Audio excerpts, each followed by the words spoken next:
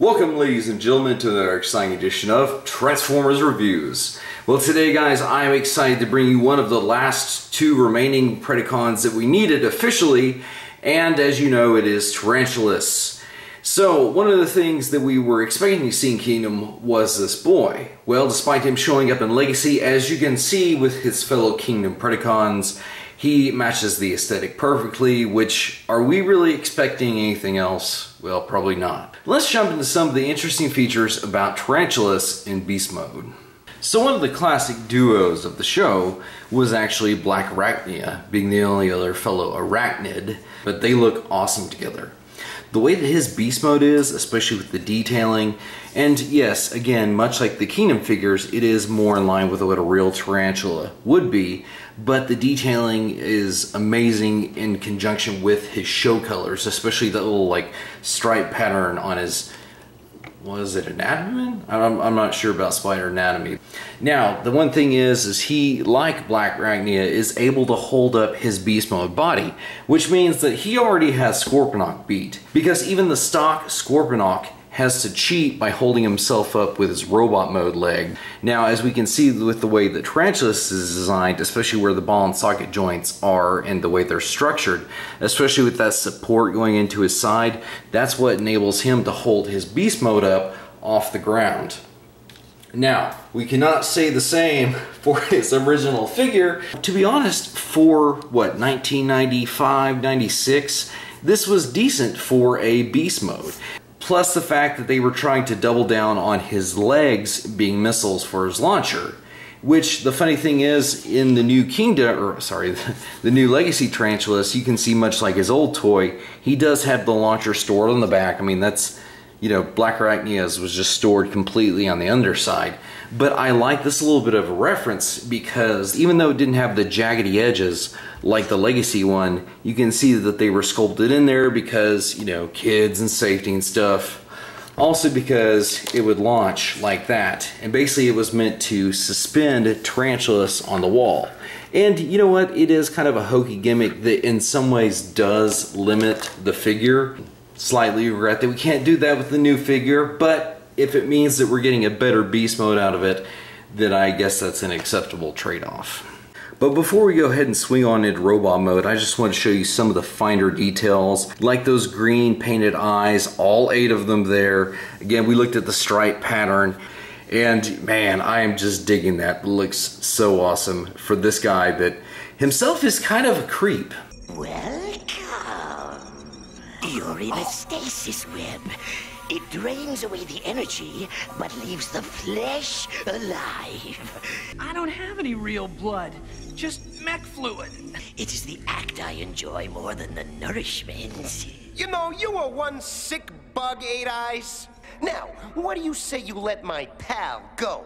Now, this little piece right here actually deserves a tiny bit of attention because a lot of people know that this is actually modeled on the buzzsaw weapon that his Transmetal form had, which as you can see forms the front motorcycle wheel. Now, it also gets used as a weapon in his robot mode, which we will look at uno momento. And here is our boy finally in robot mode, and I have waited for so many years to see a even improved version beyond what we originally got, which when you stack them up comparatively to each other, although the touchstones were there, there is always room for a greater improvement between these two. And as you can see with the weapon, that is more in line with what we saw in the show, and he looks so much more impressive. Like I mentioned, if you're going to improve on a figure and it requires taking out the gimmick, we're fine with it. This is enough of a reference for this boy. Woo! He fired on his own! Look at that. Actually, the spring gimmick's just giving out. It misfires all the time. Now, we were just talking about the Transmetal Tarantulas' gun also. And while this is meant to reference that, he can go a little bit savage with it and hold it like a melee weapon. Or to reference this, he can actually hold it in his hand. Although it does look very diminutive compared to the original.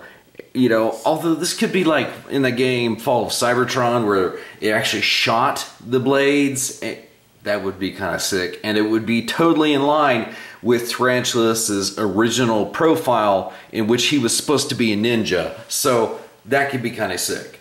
But the fact that Mark and them had some leftover budget for Tarantulas and they thought to make a reference to his future form with this gun saw blade thingy, which I always thought was weird how a saw blade weapon shot lasers.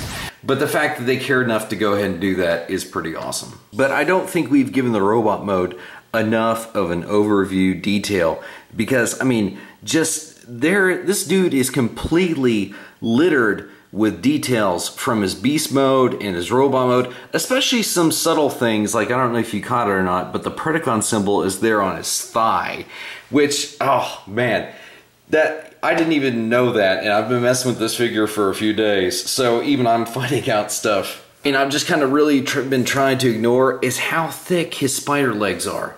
And in the show, you gotta admit, okay, it's a CG model, and this is a real world object, so you're not gonna have that perfect level of detail, and so I get that. But that would probably be the minor nitpick about this figure. One of the subtle things is that whenever he would pull out his guns and stuff, this back section on his robot mode, he actually had that, and that's where he would pull out his gun or whatever he was using to fight the Maximals. And so even something as small as that is something that I'm totally digging. So this Tarantulas figure, I can't tell you guys how much I just really, really like it. But I think if we're gonna wrap up this video, there's one shot that we need to see and that maybe you've been waiting on. So I think you guys knew it was obviously gonna be with his fellow Predacons. And seeing how well that Tarantulas has done, that kind of makes me jazzed for Inferno. I know that we've seen the reveal video and pictures online of people selling him, but I think it's going to be one of those things that just like Tarantulas, you're going to have to review him in hand to see if he's any good or not. And oh man, just the amount of detail that the designers put on him, it's very subtle in a lot of different ways, and unless you take the time to examine him, you're going to miss a lot of that. And I think that it really shows the effort they went to make him as good as possible. So anyway, I'm just really happy to have him to the collection. Well guys, I hope you enjoyed this look at Legacy Tarantulas, and until next time guys, we'll see you in another review. Game over, vermin. Give my regards to the Inferno!